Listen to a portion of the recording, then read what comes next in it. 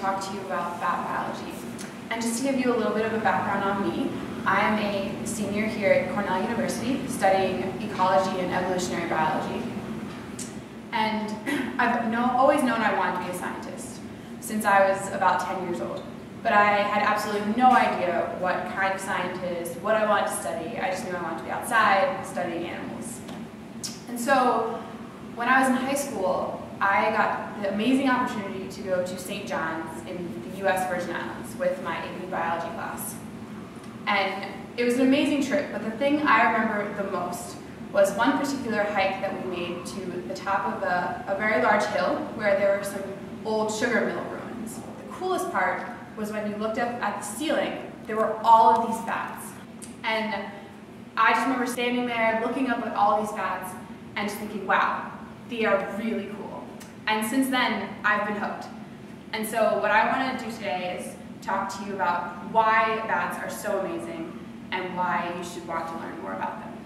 So first question I would ask when talking about something like bats is, what is a bat? They're pretty unique creatures. They are in fact mammals, which many people don't always realize. They have fur, they give birth to live young, and they also nurse that young in the same way cows and humans do. They are the world's only true flying mammal, which means that they're able to fly on their own accord without using wind or just air, the way some flying squirrels and such do. They can live for a really long time. Bats this size, so pretty tiny, can live to be 15 to 20 years old in the wild. And in captivity, they've been known to live even longer, up to 35 years. And even though they kind of look like flying mice, with these small furry bodies and little round ears, bats are in fact more closely related to primates, like chimpanzees, lemurs, and humans, than they are to mice or any other mammals. So one thing that's really characteristic about bats are their wing morphology. Their scientific name, they belong to the order Chiroptera, which all bats belong to, and that name literally translates to hand wing. And if you were to look at the bones of a human, a bird, and a bat, they're all fairly analogous. They all have the same basic structure, and bats, in fact, do have a very typical wing-like, hand-like structure in their wings. The only difference between our hands and their wings is that they have slightly elongated fingers, and they have a wing, a skin membrane that extends between the fingers and allows them to fly. They have thumb-like claws, just like human hands, that they use to crawl, climb, and groom. And they also have a very sporadic and swooping flight. Unlike birds, they kind of push the air forward when they're flying instead of flapping up and down. Bird wings are better designed for flight, but bats' hand wings allow them greater maneuverability when hunting things like insects. And so just to give you another idea, this is a bat skeleton of a little brown bat. And you can see it has the thumb and then these very long, thin fingers that extend down and make up the portion of the wing. Bats also have a unique body morphology. Their knees are turned around 180 degrees, so the opposite of how human knees bend. And that's what partly allows them to hang upside down. Something else bats do that pretty much no other mammal does. They have specialized tendons in their feet that allow them to clasp on without using energy. So that when they're hanging upside down, they're not exerting energy and holding on to that grip. Instead, these tendons kind of lock in place. And when the bat is ready to let go and begin flying, it uses a little bit of energy to release those tendons and begin flight. And one question that everyone always wonders about bats is, why do they hang upside down? Their wings, as I've said, are poorly designed for flight, and so hanging upside down allows them to already have a large amount of air underneath them to let them get enough lift to stay off the ground. It's also great because these are very small animals, and so would make a very tasty snack for many different animals like foxes or raccoons, and so hanging upside down allows them to stay out of the reach of many of these predators. And so now, we talked a little bit about what bats look like. Now let's talk about where bats are found. Bats are in fact found on every continent except for Antarctica. And bats fall into two major classifications. The Megachiroptera, or the megabats, which are the flying foxes, such if you're familiar with the book Stella Luna, she was a flying fox. They're found only in tropical areas, and they're also only found in old world distribution. So they're only found in places like Africa, Europe, and Asia, and Australia. They have very, very large wingspans in general, and they also have much larger bodies than normally associated with bats. They have these fox-like faces with a long nose, small ears, and very large eyes, and they mostly feed on fruit and nectar. And these bats can be, as I've said, very large. The largest bat known is the golden-crowned flying fox, which has a wingspan that can reach up to 6.5 feet. So, like the height of a basketball player. And so now we have, in addition to the megabats, what might be more familiar to you are the microbats. These are Microcoptera. And they are found everywhere that bats are found. So not only in Africa and Australia and Asia, but they're also found in both South and North America. And these are the type of bats that you would most commonly see in your backyard here in New York. They are characterized by having smaller bodies and wingspans. They also have very diverse face shapes. So they have kind of different shorter noses, very distinct large ears in many species, and very small eyes. They hunt a whole range of things from fruit to nectar to insects to even frogs and other vertebrates, even other bats. And so I'm going to focus mostly on these guys today because these are the kind that you would find here in New York.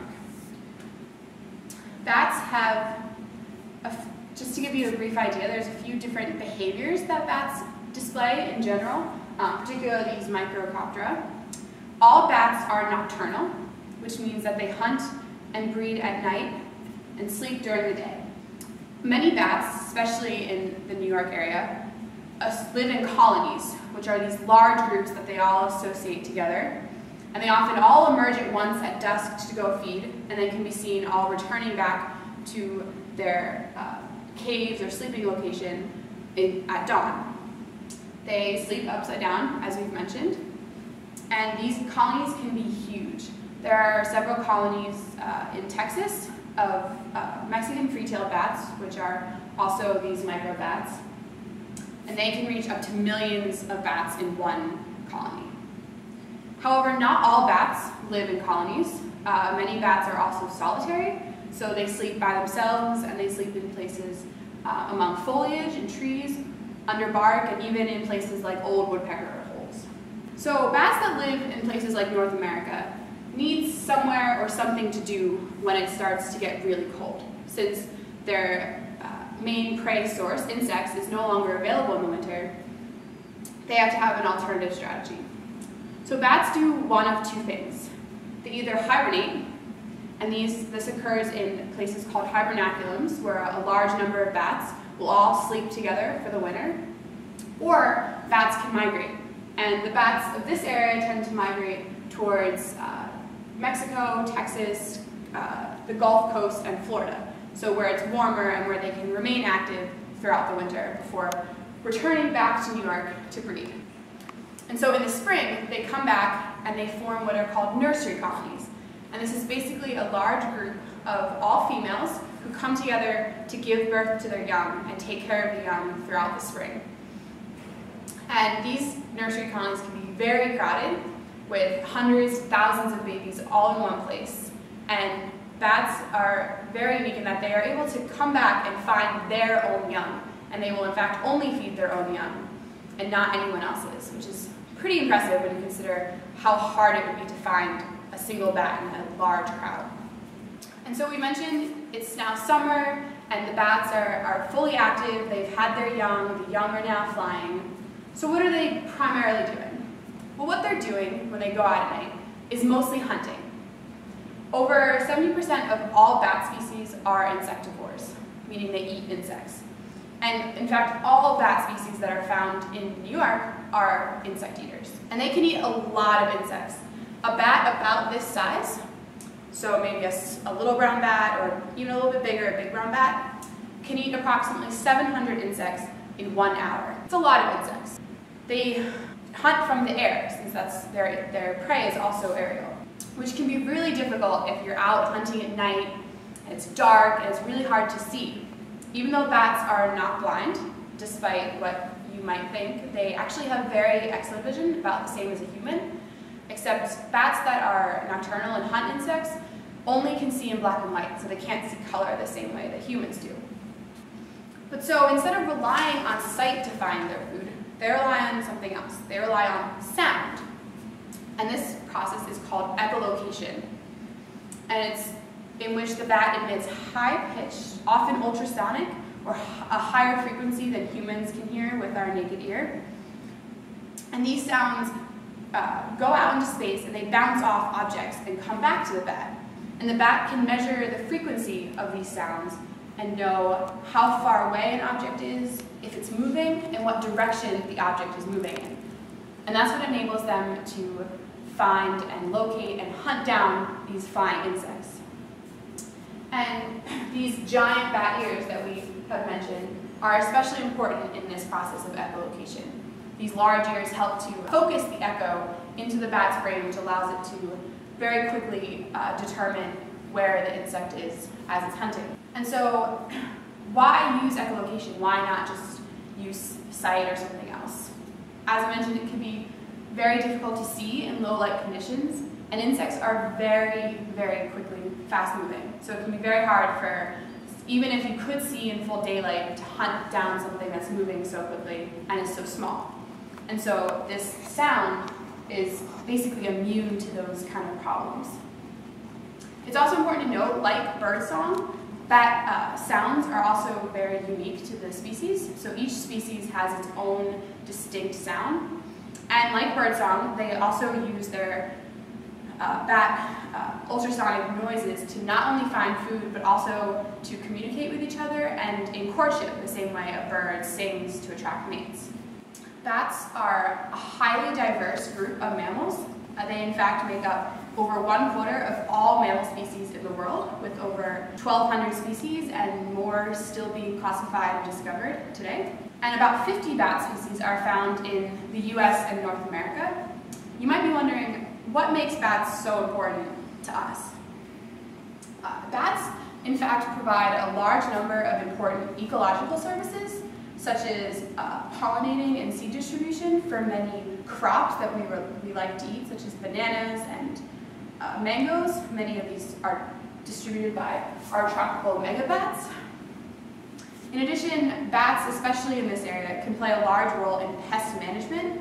They especially like to eat insects such as corn borrows and mosquitoes, all of which are very detrimental to human food supply and human health.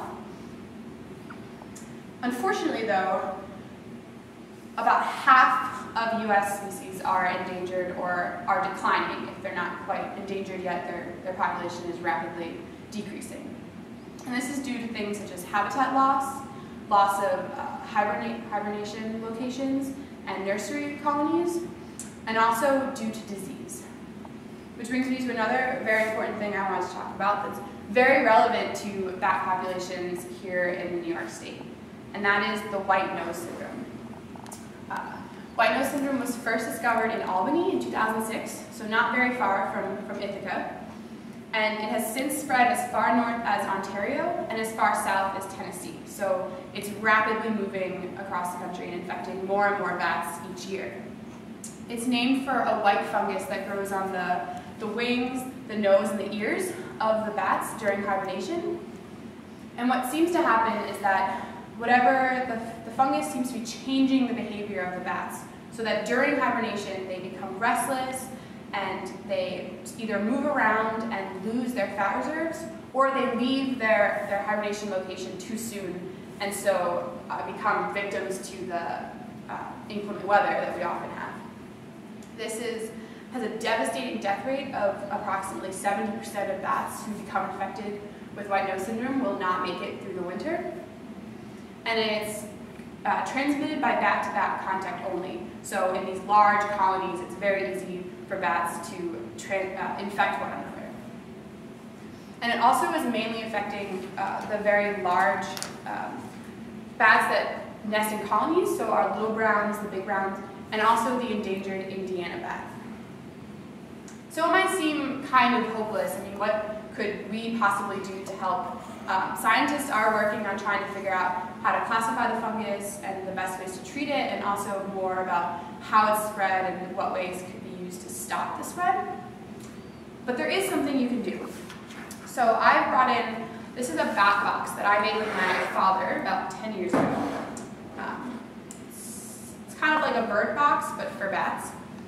And what people are being encouraged to do is to put up bat boxes in their yard and provide basically smaller alternative locations for bats to roost during the winter, during the summer, where they can prevent the spread of white nose syndrome by basically creating smaller populations, which makes the bats themselves less vulnerable to widespread extinction. And so it's a pretty simple design. It's basically just a small box. On the inside, it's very hard to see, but my dad and I put bark lining the inside to let bats hang on when they decide to roost in here. Bats can take up to 3 years to decide that they want to roost in one of these things. So if you decide to build one and put one up and it's not occupied within a few months, don't worry. Sometimes it just takes a while for them to learn that it's there, and eventually it will be occupied. And then also other things you can do are bat counts. Many local caves and even local buildings where people know that there's a bat colony, you can go and sit outside and watch the bats as they emerge for the night, often during the summer. And that gives scientists an idea of what the population is of bats in that particular area. And this happens all over the Northeast. And thanks for watching.